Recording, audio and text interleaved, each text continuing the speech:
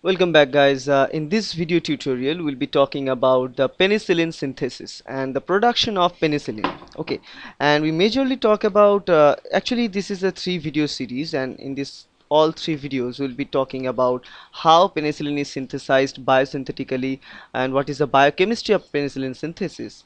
Then we talk about how we can use microorganisms to produce penicillin in industrial scale. Okay, so in this video I'm going to focus on the biosynthesis pathway of penicillin, that is the biochemistry behind the penicillin synthesis. And for understanding that, you must know penicillin always, for the productivity of penicillin, what we always require the presence of certain microorganism, because this is a type of antibiotic which is probably not probably, it is the first type of antibiotic that was discovered by Alexander Fleming and his students. So that from that time, penicillin was the actual and only one antibiotic to treat many different gram-positive bacterial infections. So first of all, so let me talk about, so let me write. So we'll be talking about here the penicillin uh, biosynthesis. Okay,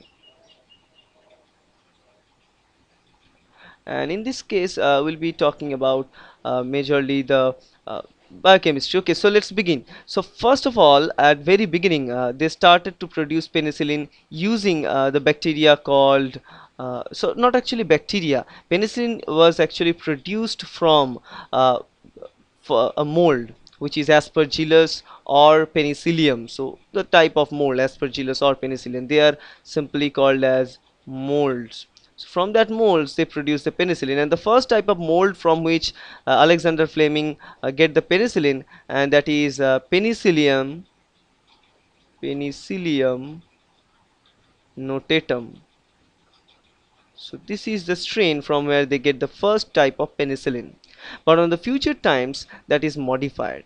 And nowadays we are majorly focused on penicillin produced from, in industrial scale, we produce it from Penicillium chrysogenum. So that's a completely different type. It is Penicillium chrysogenum. So nowadays we won't rely on Penicillium notatum because it's the wild type. It's not that good, because remember, in industrial production we always want to get some kind of variety or some type of species which can give us much more yield and less cost, right? So for that reason we shift towards the Penicillium chrysogenum nowadays for the production of penicillin industrially. So let's talk about how penicillin is produced biosynthetically, because penicillin is an antibiotic, and any kind of antibiotic production which are simply called as secondary metabolites. So let me write, what are antibiotics? They are simply termed as secondary metabolites. So in any case, the secondary metabolites are generally produced at the stationary phase or at the late log phase, late log or stationary phase of the life cycle of the bacteria or fungi. Okay, now in this case we produce it from the molds, and it is normally produced at the late log phase of their life cycle or of their growth. Okay, so during this process of late log phase of their productivity, the major precursor for the production of this type of antibiotic is the alpha AAA, or it is called as alpha aminoadipic acid. So let me write, the precursor for the production is alpha amino adipic acid. This is the precursor molecule. It is also called as alpha AAA, aminoadipic acid. Okay, so this is the precursor.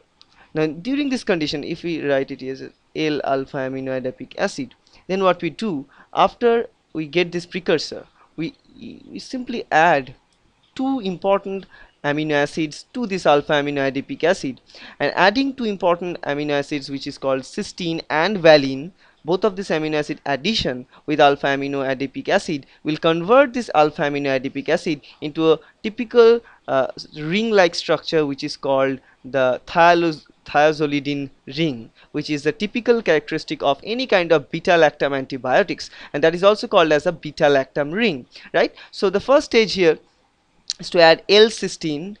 So we will add L-cysteine here. After adding L-cysteine, this alpha AAA will be converted. So let me write alpha AAA. Along with that, L-cysteine is now added. Now the second stage of this process sorry, is the addition of L-valine, which is another amino acid. Now finally, after the addition of L-valine, now it will be L alpha AAA with L-cysteine plus L-valine. So this is the combination, and once the L-valine and L-cysteine is combined, this dipeptide is combined with the alpha AAA, it starts to form that ring. And finally, after further two different stages, so two-stage process is there. I'm not going to write those chemical stages and actual structures, I'm just presenting it schematically. After these two stages, it will be converted, and it will be converted into that particular thiazolidine structure, and we'll get the penicillin, including the beta lactam ring. That's how we generally produce penicillin biochemically, or biosynthetic production, right? That's the process. Now some important aspects of this process: definitely in any biochemical pathway there are controls. Now like that, this pathway is also controlled by several important factors.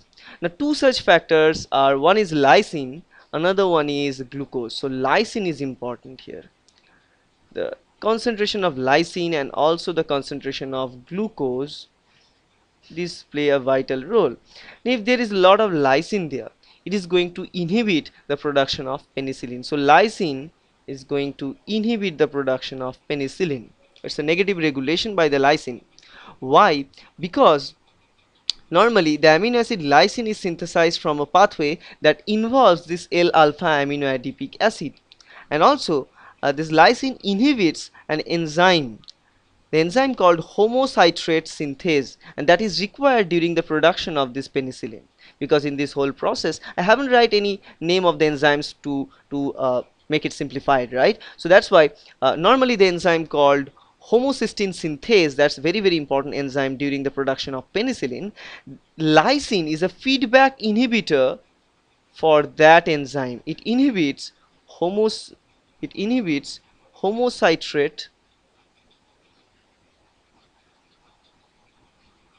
sorry, it should be yeah, homocitrate synthase,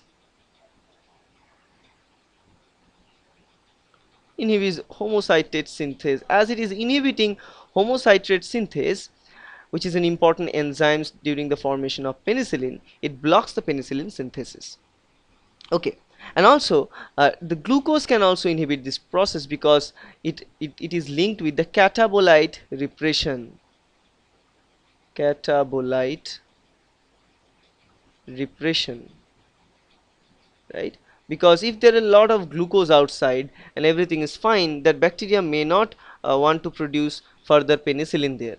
So if glucose is present for a longer period of time, it will be taken up pretty firmly by the bacteria, and the bacterial growth will be very fast, and during those process penicillin production will be halted, because the penicillin and all these secondary metabolites usually produced once the growth of bacteria kinds of levels down during the stationary phase, right? Now in this case also, in case of mold growth also, this thing is proper. Okay, so that's why the presence of glucose is not considered as a good symbol. So for the productivity of penicillin, we never put glucose as a sole carbon source. We put another different sugar like lactose in that case instead of glucose, because lactose, though it's a kind of sugar, but it is a slow metabolizable sugar. So that's why you put lactose instead of glucose during the production as a carbon source during the production of penicillin.